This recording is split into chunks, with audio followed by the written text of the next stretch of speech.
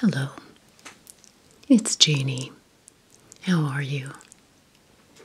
I'm doing very well. Yesterday, my neighbor down the road, one of her goats, had babies, kids. So I went down, and I love it when they're just hours old, and these goats are so cute, and they're like little babies. And so I held one, and this one was just so lovely, and I named him. His name is Humphrey, and they like the name, and he's a little tan boy, and his brother is black and white, and there are 3 other females that are pregnant and should be delivering in the next few weeks. So yeah, these babies are just so cute. I just love them. So I came home smelling like goat pee. And my cats went nuts. They could smell it on my shoes and on my pants, and they were just rubbing all around trying to get their scent onto it. So anyway, also I'm going to show you my vintage toy, some of the toys that I used to play with in the 60s. So, without further ado, I'm going to show you the first one. And this, I hope you can see it, is Gumby and Pokey. Some of you who have watched my other videos learned that my criminal history includes stealing a Gumby from the store. I wanted it. My dad said no. And I overruled that decision and stole it. And I got caught. My dad turned around, drove me back, and made me apologize and give it back. And I had my allowance, which was 25 or 50 cents a week, taken away. And yeah, I got in trouble. So this is Gumby. Now, Gumby bends, you know, and so does Pokey with the big eyes. And I remember watching Gumby and Pokey and thinking, he's got some disease with his eyes bulging out like that, you know. But a horse has eyes bulging out like this. See, they don't. So let me tell you a little bit about Gumby and Pokey and their origin. Let me get my glasses on. Gumby was created by Art Clokey in the early 1950s after he finished film school at the University of Southern California, USC. His first animated film was a 1953 3-minute student film called Gumbasia, a surreal montage of moving and expanding lumps of clay to music in a parody of Disney's Fantasia. So Gumbasia. He liked the kinesthetic style, and his professor Slavko Vorkapic described as massaging of the eyeballs.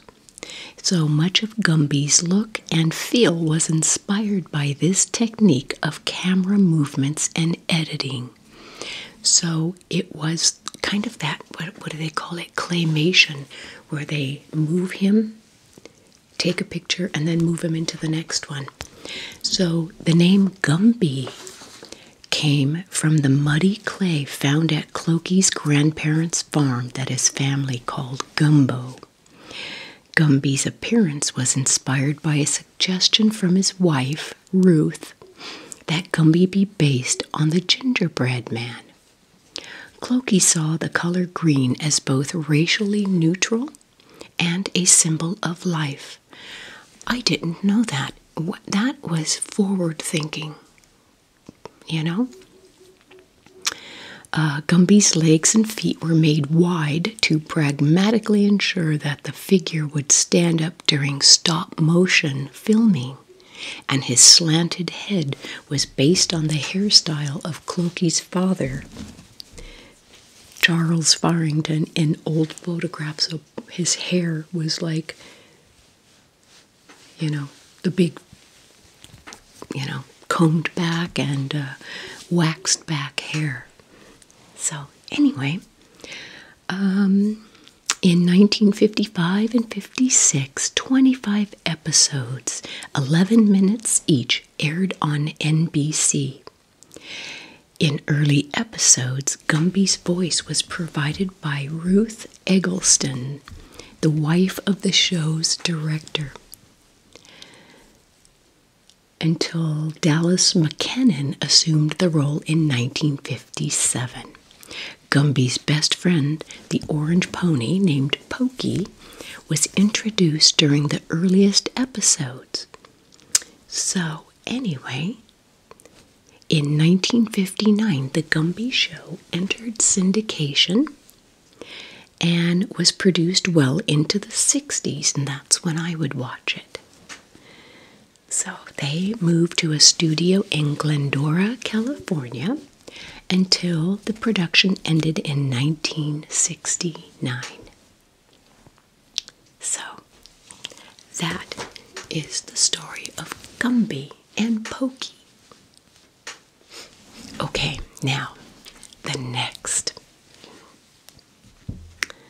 is something I loved and collected a lot of, and they're called Flatsies.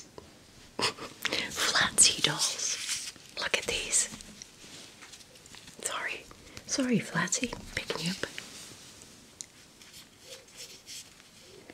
And they are flat. They are flat. And they have long hair that is longer than their body. And they came, or you could buy extra little places that they could stand, and they came with these little hooks on the back so you could stand them up. Whoops, sorry. And aren't they cute? And so they have combs. You can comb their hair. Her hair is all ratted. But this one, look at this one. She's a little redhead.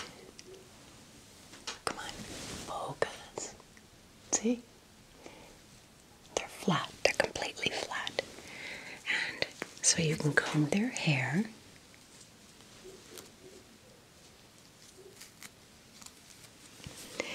And so now this one, I've got two of these, and they're dark-haired, long and braided, and they even have hats that go to their outfits.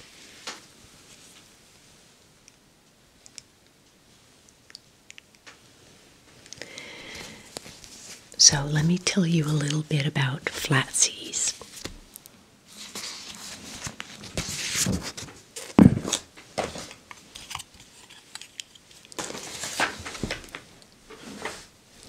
Flatsie dolls are flat dolls that were made by the Ideal Toy Company from 1969 through 1973 by Hank Kramer. They were originally marketed to little girls.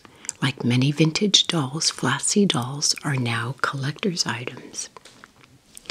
They have long hair which goes to the floor. They are vivid in colors like bright blue, yellow, pink, and they're made of soft vinyl with wires inside the neck and limbs and body which make them poseable. Their faces have sweet, grinning expressions with eyes looking either to the left or right. I never noticed that. So, okay, we've got lefties, all left, to the Yep. Yeah. I never noticed that. It's interesting. There are a couple of different designs. Look at their faces.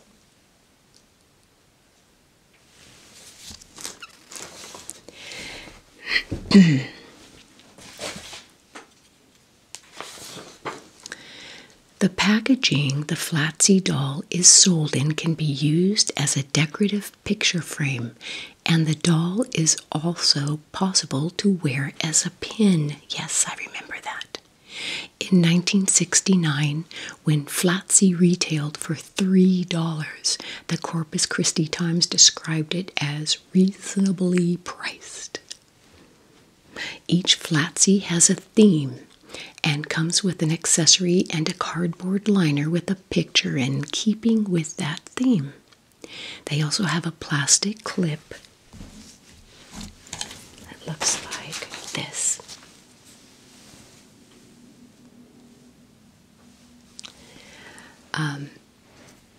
To hold the doll in place on the liner card, which is also detached for playtime. Commercials for Flatsies featured the song "She's Flat and All That." Flat dolls, the Flatsy dolls wears mod clothes reflecting the styles of the 60s. Every Flatsy came with shoes and in nearly every case a hat. So, see, they've got shoes on still. See that? She's got shoes. Yep, oh, no, she's barefoot. One of them does not have shoes. So, anyway, those are my Flatsy dolls. And they've got their nice little combs.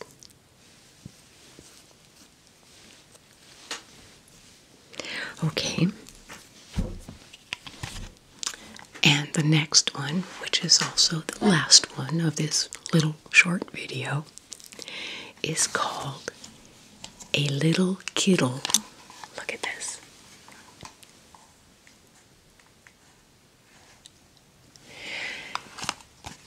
I loved these. These bottles you could hang on something. And they've got a little doll inside of there, like 2 inches. And you would open this up. This comes off. And it's a perfume bottle. And each one had its own scent. Now, I can't smell anything now, but look at her.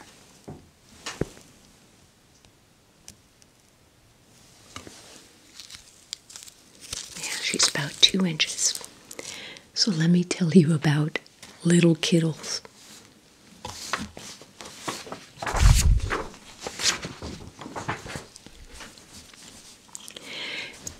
Kiddles were dolls originally produced by the toy maker Mattel in 1965. Let's see, they were introduced to the New York Toy Fair in 1966. And the sensation they created in the toy world caused other toy companies to produce their own tiny dolls. So the dolls were designed to have a close resemblance to little children in neighborhoods around America. I do not see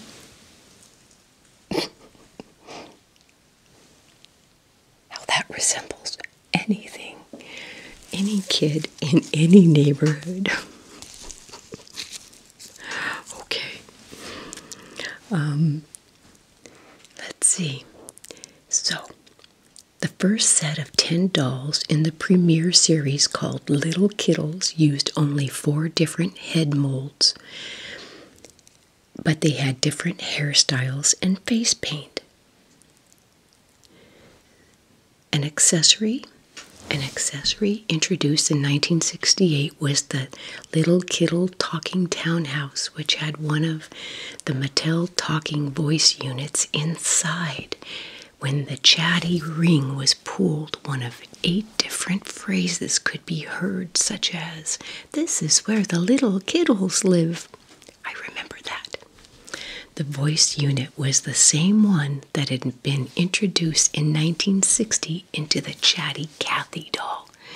I had one of those, Chatty Cathy. So let's see. The dolls are made of soft vinyl with painted facial features and rooted brushable hair. Yes.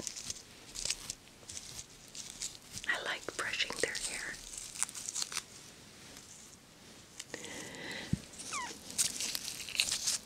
Now, some were, let's see, the first, second, and third series, called bigger bodies, ranged from 2 3/4 inches to 3.5 inches, while the Liddle Kiddles were 4 inches tall and had a special mechanism inside the body which allowed them to walk, wave, and ride vehicles with the push of a child's hands. I used to have some of those too. They were bigger. So anyway, and some came in a little, like a jewelry case, and you could wear it like a pin. You could pin it onto your clothes. The smaller dolls are marked under their non-removable clothing. Let's see, all the dolls were marked with Mattel or MI, a date, and either Japan or Hong Kong or Taiwan on the back of the shoulders or on the back of the head near the hairline. The first series of the 9 Liddle Kiddles and one special doll set was available only through the Sears and Roebuck Christmas catalog. Do you remember that? I showed you that.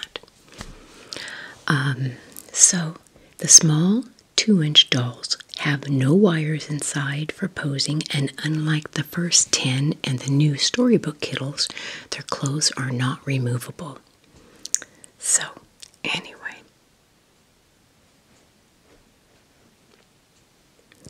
And they continued to come out with various themes and dresses and, clothing ensembles. So, this is the only one I have, and I loved these. And a friend of mine, her name was Kimmy, she had like lots more than I did, and I used to love going over there and we'd play with them together. So, put her back in her perfume bottle.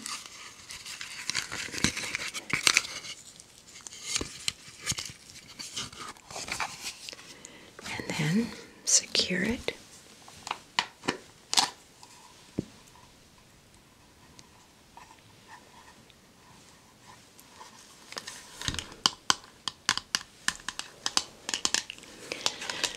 So I just wanted to share with you some of my favorite toys from the 60s. There were some other things too that I liked, but for the most part, we played outside. We left and just took off for the day and came back when we either had to go to the bathroom or we were hungry or it was dinner time or the street lights were coming on. And I remember waking up in the mornings and looking outside. I'd lift my shade and my window was off the front porch. And I would look out and see kids outside. And I just remember thinking, I wonder what we're going to play today. Are we going to go somewhere? Are we, going to strike up some adventure? And if it was a, Saturday weekend, we used to spend our allowance at the Ben Franklin. And I've said this in other videos. one of the big exciting things about that was not only getting to the store and buying candy or whatever our quarter could buy us, but how we got there.